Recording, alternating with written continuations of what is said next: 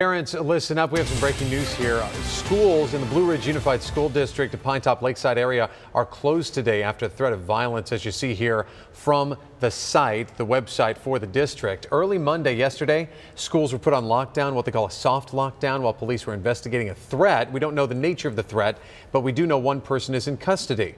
Police believe there are a lot of people involved, though, so they're working right now as to who that might be and how to track them down. Schools in the district will remain closed, it says, until further notice. We're making some calls on this to verify this morning once the district office opens up. But again, as of right now, what we know is that they will not resume until they get this completely taken care of.